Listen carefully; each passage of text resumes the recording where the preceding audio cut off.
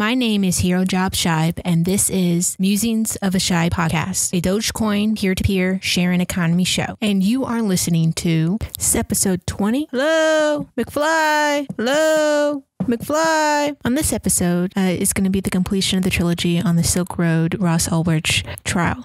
This episode, I'm just going to lay out my thoughts on the impact of the Ross Ulbricht charges, my thoughts on the federal government going after him, the impact overall that this case is having on the internet and freedom. But before we get into the episode, the news.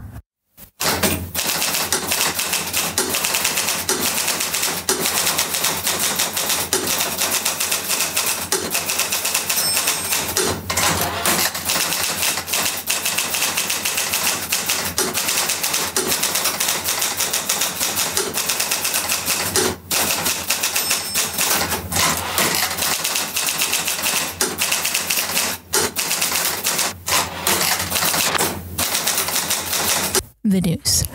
Our Millionaire Maker is having some issues with PayPal. If you're unfamiliar with Our Millionaire Maker, it is a subreddit on the Reddit forums that was born out of an idea a couple months ago, right before Christmas, out of the subreddit forum Our Shower Thoughts. And what happened was that this Redditor posted on this forum stating that there's over 1 million individuals that use Reddit. If each of those Redditors were to give $1 to a single Redditor, someone that was chosen, you could instantly make an individual a millionaire. And thus Our Millionaire Makers was born. This subreddit seeks to gather donations from Redditors at $1 at a time through the use of either PayPal, Bitcoin, or Dogecoin to, in essence, make one Redditor a millionaire.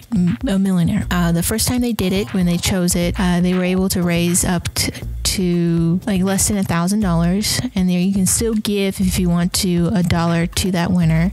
The second winner was given almost a little bit over $11,000, and you can still give to that individual. And then currently right now, the third winner has $3,743 has been given to them.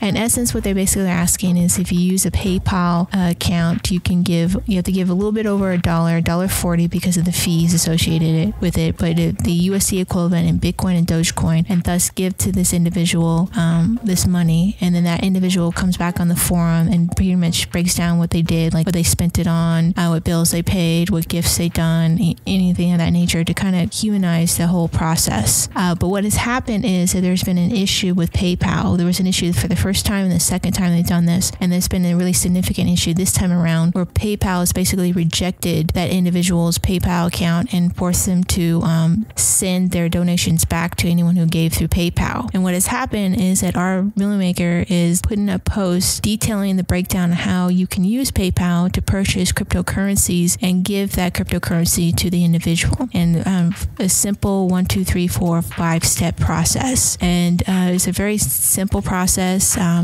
have a link in the show notes. I'm just going to read a little bit from the post. So basically, if you already have a PayPal account, all you have to do is download, and they use the example of Dogecoin, an Android Dogecoin wallet or an iOS Dogecoin wallet. Step 2, let the wallet sync up and do its thing. So basically let the program run until it's fully activated, and then you're going to receive the Dogecoin wallet address, which is a string of numbers and letters. During the step 2 process, go to WeSellDoges.com to email support at WeSellCrypto.com about raising your limit. Just verification to make sure you're a real person, and email your PayPal ID email. When you receive the response from WeSellDoge.com, which is part of step 4, go back and send $5 to your phone wallet, the long string of numbers from before. From the phone wallet, send 7,000 Dogecoin to USmallRye, which is the current winner of this third time drawing, and 7,000 Dogecoin is the equivalent to $1 in USD to his Dogecoin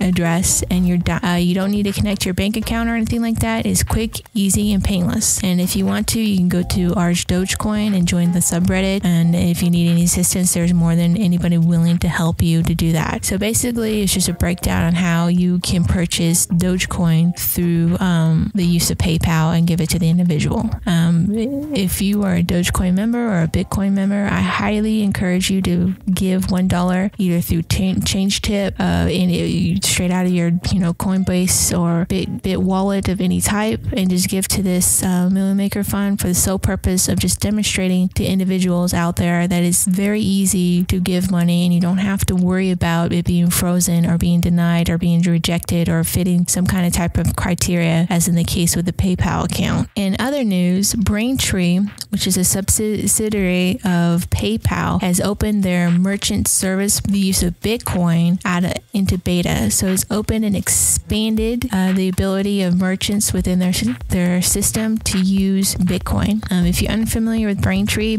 is just another merchant service provider. It's a software and just a payment platform provider out there in the world for businesses to accept credit cards and debit card transactions. And then last year it began to accept Bitcoin. It has now moved into beta, where now it's expanded the possibilities of merchants. If they choose to, they can accept Bitcoin through the Braintree payment system. This opens a great possibility because Uber and Airbnb, Hotel Tonight, and a lot of other very popular, trendy peer-to-peer services and tech companies out there use Braintree as their payment provider. So that means it's possible and a much sooner chance for Bitcoin to have more merchants accepting for payments and goods and services in Bitcoin. And then Kim.com has launched a program which is in beta right now called Mega Chat. It is a browser-based encrypted video calling and filing share platform. Basically, they seek to compete against Dropbox and Skype. Primarily, his focus is competing against Skype. Basically, it's a browser-enabled software program that allows you to chat just like with Skype through this browser program, but you do not have to worry about the government or anybody listening on your calls, which is something that the Snowden leaks has demonstrated that's what the NSA has been doing, is that they're capable of eavesdropping on both ends of Skype, but most importantly, they've been keeping all that information of those Skype calls, whether they are relevant to any particular case or not. This is not possible with Mega Chat. Kim.com is basically stating that they use a user-controlled encryption program, which means that you have to have the ability to decrypt on both ends in order to listen in on the phone call. And then in other news, Barrett Brown is a journalist, has been sentenced today to 5 years in federal prison. This is as a result of the Stratford Global intelligence hack. Stratford Global was hacked by Anonymous. There's already been other members that have been sentenced because of this hack, and Stratford Global is affiliated with the NSA and the U.S. government in general. And what happened was, as a result of the various Snowden and WikiLeaks, Stratford Global was targeted by Anonymous, and they were able to breach their files and systems and leak their database out into the internet. And what happened was that Barrett Brown, a journalist, was given access, or had access to the database. And what he did was he shared it. He link shared it so other individuals would be able to access the material themselves and view and look at all the data that is available in there. And a lot of the stuff that has come out of the Stratford Global intelligence hack is basically just reconfirming the Snowden leaks and the WikiLeaks about the NSA listening on to people's calls, the treatment of Iraqi prisoners, just a number of different scandals concerning the U.S. government and its actions on the war on terror, and particularly just overall its over surveillance of individuals. Basically, he's facing 5 years in prison for sharing the link and being very aggressive in sharing the link, just going beyond, not just going on beyond just writing articles and posting a link to it, but just being very aggressive in sharing where anyone could attain that information. He was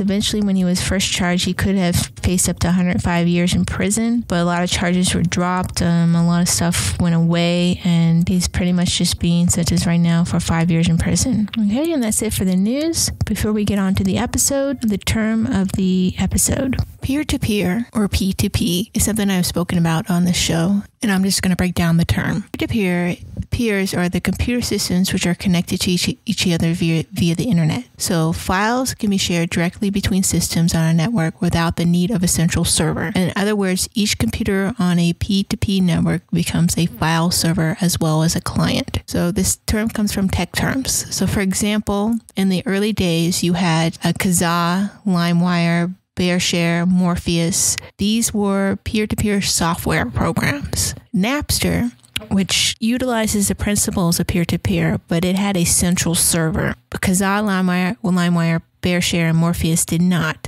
And basically, the only requirements for anyone to join a peer-to-peer network is for a computer and an internet connection, and that's why these software programs work. You also have, Nuntal, BitTorrent is another peer-to-peer type of system. Cryptocurrencies are a peer-to-peer type of system. All you have to do is have a computer, the ability to download the software program for any cryptocurrency, and you're part of the network. That's it. There's no central server. There's nobody controlling the program because it's open source. That's it to join the network, and that's what it means to be peer-to-peer. To continue with the tech terms definition, once connected to the network, the peer-to-peer software allows you to share the files on other people's computers.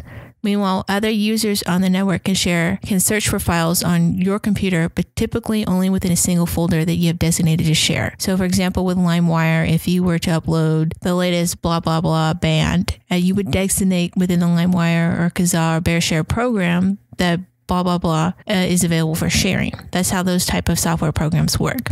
With cryptocurrency, it is the wallet that is the program that you're sharing. And even though you're sharing your information in the sense that you're an active user, no one can actually directly connect to your wallet because they don't have your private keys. But once you've activated your private keys within your own wallet and decided to send it to another individual, that individual, whomever you send it to, whether it's for a payment for goods and services or a friend, you just want to send them some money. Once they activate go into their wallet and look into see if they received funds, they can then obtain those coins.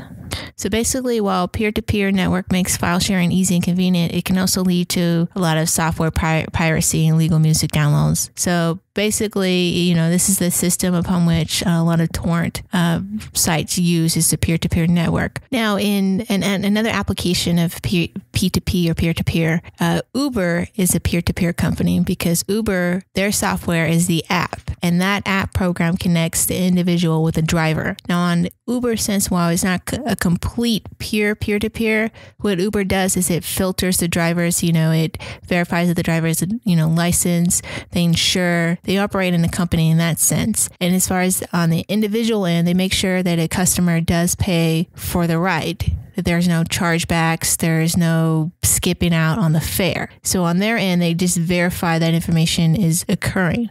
But the app program itself connects people. Uber doesn't block people from getting an Uber ride. It doesn't state or designate a time. It basically, you load up the app on your phone, you signal that you want a driver where you're going, and then a driver comes to you.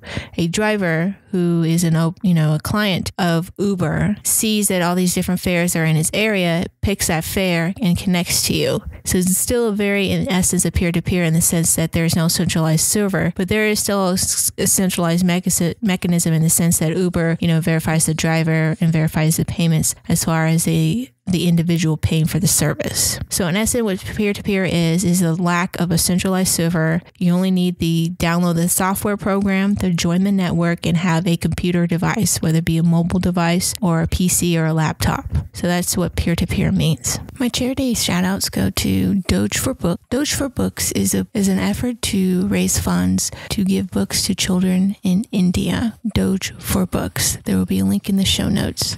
Doge for Robots is still going on. There has been an update on Doge for Robots where you can go to our Dogecoin and see a demonstration of 524 Boss Bots, Brandy's team, demonstrating their robot on a YouTube channel. Doge for Esports is seeking additional sponsors for the upcoming Spring League of 2015. You can check out on the link in the show notes and see if you have a cryptocurrency business or if you as an individual want to sponsor the upcoming Spring League, you can contact them. And then Africa to the Moon is still going on strong. There is an official link on the Africa to the Moon website where you can donate Dogecoin to to that cause. And then if you are interested and you want to support Ross Ulbricht's defense fund, there is a link in the show notes to the Free Ross site.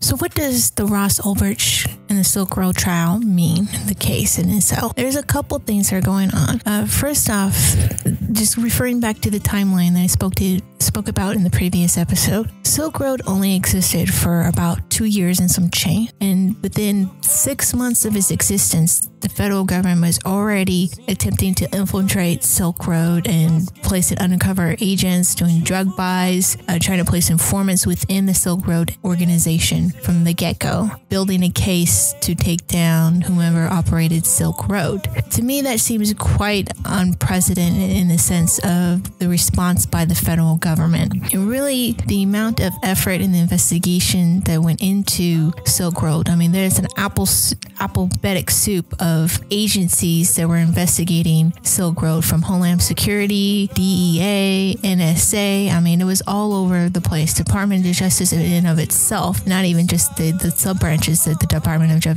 Justice oversees. And really, it goes back to what I spoke about in the first episode, how Silk Road pretty much demonstrated the fear that the federal government has had for some time about the eBaying of the drug market. It successfully had done so. Within the first 2 years of its existence, its entire existence is responsible for, according to the federal government, $1.2 billion in drug transactions. Now, whether you agree or disagree with the drug laws of this nation and other nations, the laws do exist. And the selling of illegal narcotics is in of itself a crime.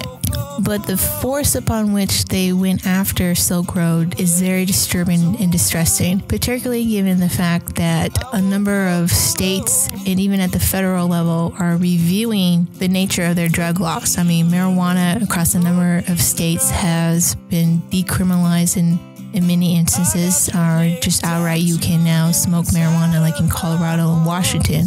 There's efforts to reduce the sentencing levels that are attributed to drug convictions, particularly here in the state of California. They have where you can go to a rehab facility instead of going to prison if you're caught with possession of drugs. And if you look at the individuals or the type of organizations that support the current drug laws, is typically law enforcement agencies who primarily benefit economically from the existing drug laws. Just look at the fact that this year alone, Eric Holder, the Attorney General, has suspended the program which enabled and allowed local and state law enforcement agencies to seize individuals' assets, property, whether it be cash, homes, any type of property, regardless of whether or not they have been charged with a drug crime or have been convicted of a drug crime. They can be seized if that individual or individuals were in possession of a certain level of narcotics. So that cash, that property could be seized. And that program right now is currently suspended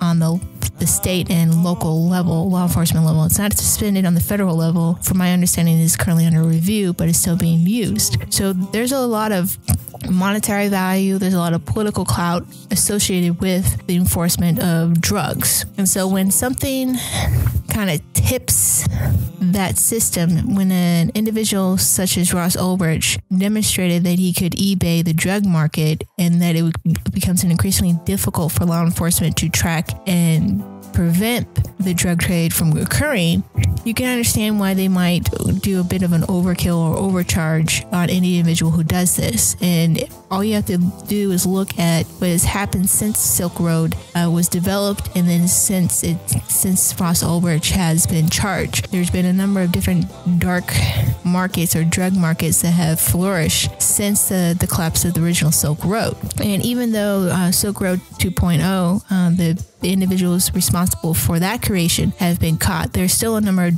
different drug markets out there that has not been found. So really what the Ross Ulbricht and the various charges that he's facing has demonstrated is that the federal government wants to strike a fear into the drug trade, where if you try or attempt to eBay the drug market, they're throwing the book at you. Whether or not you are directly involved, tangentially involved, they're coming after anyone associated with those type of drug markets. The second thing that's disturbing about this case is the nature upon which they were able to find Silk Road in and of itself. That has come into question. Yes, the federal government did place undercover agents to go onto the Silk Road marketplace and make purchases of drugs and try to use the human assets of ingratiating themselves with individuals and vendors associated with the Silk Road market. But the fact that they were able to seize the different servers associated with the Silk Road market has been come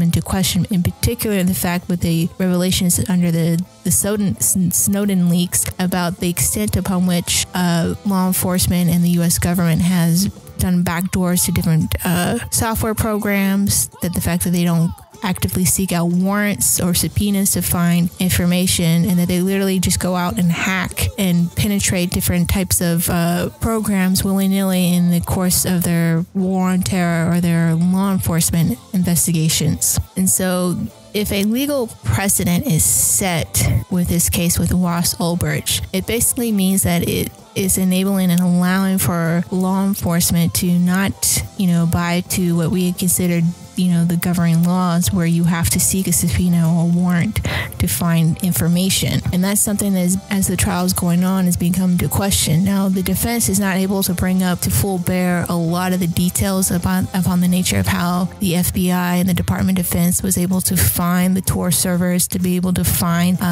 the different information associated with Silk Road. But on an outsider perspective, where individuals are not governed by what is legal permissible to be placed on trial or not, it does give people a lot of pause, because basically what it's saying is that the federal government has a right to just go into anybody's business without any warrants or any regard, whether or not they're conducting a legal or illegal activity or not. The other concern about the legal precedent, and just so we can clarify what legal precedent is a legal case establishing a principle or rule that a court or other judicial bodies adopts when deciding later cases with similar issues or facts based upon earlier trial results. So if a legal precedent is established or set that the federal government can, without the use of subpoenas or warrants, obtain servers and information in the manner in which they did with the Silk Road trial, that means it can be done in other cases and be legally binding and admissible. But the other legal precedent, and I spoke about it in the first issue, is if an individual were to create a website, as in the case of Ross Ulbricht, and it was used in an illicit manner, as Silk Road was done, then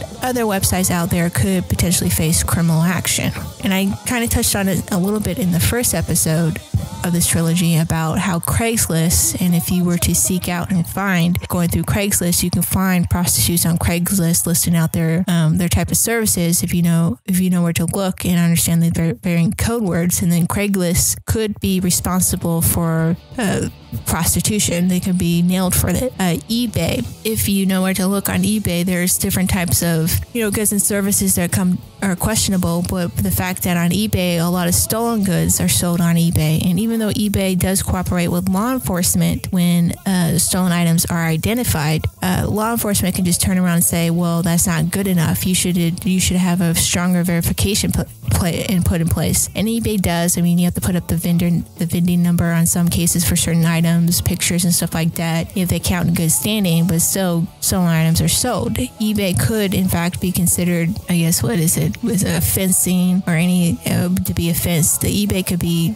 charged for that, and in that case, what it will do with a lot of these different type of websites is they will seek a stronger identification to use the site. So instead of something being free, you would have to pay a certain fee level associated to list your goods and services. They may not allow certain goods and services just because they don't want the legal hassle to be listed on their site. And so it could, in essence, cause a hardening of different websites and in essence force people to seek alternative means to sell their goods and wares. I mean, are they going to go deeper into the darknet? No. But what they'll do is they'll go on Facebook, and then Facebook goes, well, no, you can't list anything for sale on our website because we don't want to be associated with stolen goods or misrepresentative products. For example, I think, what was it, the foot company that has those shoes that are shaped like your foot, it's like feet with the little toes. They got slammed for misrepresenting their product. Well, if someone were to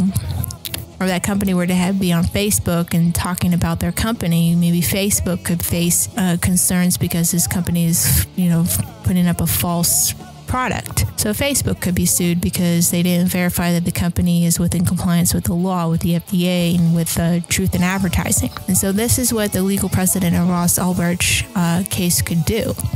Now, some will argue, well, Ross Ulbricht intentionally established a website for the sole purpose of selling narcotics and illegal goods, and this wouldn't apply to companies that don't have that intent. But that's just not how the law works. When a legal precedent like this is set, it could be applied whether your intent was for good or for bad. It's basically establishing that Ross Ulbricht established a website and use it to sell narcotics. End of story. I mean, he just established a website to do that. It doesn't matter if he intended to sell illegal goods or not. The legal precedent is set. And so there's a certain liability that could be placed upon a number of different websites, a number of different companies out there. But also it's establishing what was happening within the last few years of the aggressive action that the federal government is going after different types of companies, public companies, in their effort against the war on drugs. For example, and I'm reading this article from Bloomberg that goes back to July of last year. As part of a crackdown on prescription drug abuse, UPS agreed last year to forfeit $40 million in payments for illicit online pharmacies under a non-prosecution agreement with the U.S. Justice Department. Walgreens and CVS had paid a total of more than $150 million in civil fines or claims that they sold medication knowing they weren't for legitimate medical uses. So we've all seen them. There's a number of different online pharmacies out there. Many of them are legitimate, some are not, and they sell prescription drugs, and they utilize, UPS, FedEx, and various agencies to ship these goods and services. And the U.S. government is basically saying that UPS and FedEx are complicit in this. That they should somehow know what the goods are within their customers' packages. Now, FedEx currently right now is fighting this. And if they're convicted, they could be facing up to $820 million in fines as a co-conspirator in the selling of prescription drugs. And this is just prescription drugs. This is not at this point in time. These companies have not been charged with the illicit drug angle, which a number of these UPS and FedEx and even the Postal Service was used by vendors and customers for the selling and receiving of the products from the Silk Road market. But basically, what FedEx is stating in their contention is that yes, they delivered these goods, but basically they're not responsible for the contents of their packages, and they should not be opening up their customers' packages. They don't want to violate their privacy, and this could dramatically affect the shipping market, because once again, the federal government is so concerned about illicit activity that they're finding everyone guilty on this, and that they want FedEx and UPS and any other type of shipping services to do basically what the U.S. Postal Service already does and look into people's packages at any point in time, regardless if they have the legal authority to do so or not. So this is just a weirdness that I don't know where this is coming from, if this is just the fear because of the changing of the attitudes of the American public when it comes to illegal drugs, and then an eventual decriminalization of narcotics in itself, and thus a number of different federal agencies should no longer exist. I mean, why do you have the DEA if you're no longer going to be enforcing that particular set of laws? So it's just weird. It's just overall, this trial in itself is very weird, and the aggressive nature of the federal government going after Ross Ulbricht. I mean, I've never seen within such a short span of time when a certain kind of criminal meme or criminal element that the government is so quick to pounce on it. I just, when you hear about different type of criminal activities, it takes sometimes decades or years for law enforcement to if not become aware, but to build a case, and for them to do so in such a short span of time is very distressing for me as an individual. And then there's another little side note is that the federal government, even though he is not charged with this, brings this up in the case in the sense that the type of materials that were made available on his site, and one of them is bomb making materials. So there was information for people to, if they went onto Silk Road, they could have access to information on how to make bombs, on how to fabricate different types of weapons. Now, that information in and of itself is not illegal. You can post how to make a bomb or how to make a pipe bomb or how to make C4. What is illegal is advocating to use that pipe bomb that you've made to kill someone. That's the illegal part. But the actual information itself on how to make a pipe bomb, whether someone agrees or not, whether or not someone should possess that information, is protected under freedom of speech. But the federal government is using the fact that that type of material and other types of materials of that similar nature was actively traded and sold on his websites, on the Silk Road website, as a means of demonstrating that he's a criminal element and a bad element. So that is a point of concern a little bit. So I'm going to leave it here for the moment. The Ross Ulbricht case is ongoing. It's been going on for about a week now. It's in its second week. It's supposed to last for a total of 6 weeks. There will be some updates within my news section on the case if there's any major revelations. But until the trial in itself is ended and whether or not Ross Ulbricht is going to be convicted or not, I will update on the Silk Road trial. But given the fact that he is in federal court, just my personal opinion, and that the conviction rate of the federal government is like 90%, things don't look good for Ross Ulbricht. Whether or not he's going to be convicted of all the charges remains to be seen, but I don't foresee himself being made free personally. Just my personal opinion. I think he's going to be convicted of something. But if you're still interested in following the Silk Road case, on our Bitcoin on the Reddit, they are keeping track of the Ross Ulbricht case by ordering the actual Silk Road transcripts that are made available to the public the following day. There's a pool of money that's being pulled together to pay for the transcripts. It's literally like $250 a day for each transcript because you're paying per page, which in the day of the internet seems quite ridiculous. For that information, you have to pay for that information, but that is being made available and through our Bitcoin, and you can find the actual day-to-day transcripts if you want to look at the trial itself. But in general, that's just it for this episode. The music for the show was found off of freemusicarchive.org. The songs used in the background for the main story were Gaslight Anthem, American Slang, The Henry Clay People, End of the Empire, Fits in the Tantrums, Money Grabber, Drive-By Truckers, Used to Be a Cop, and Dr. Dog, Nobody Knows Who You Are. These are my podcast shoutouts. Geek Dig, which is a kind of comic geek catch-all podcast. Medusa Podcast, which is a storytelling podcast where the host and a few guests tell a story to you. The Lo-Fi Show, which is a very comedic podcast. Green Up Gaming, which covers gaming, life, and just funny stuff in general. 7 Days a Geek covers everything that goes on in the geek world.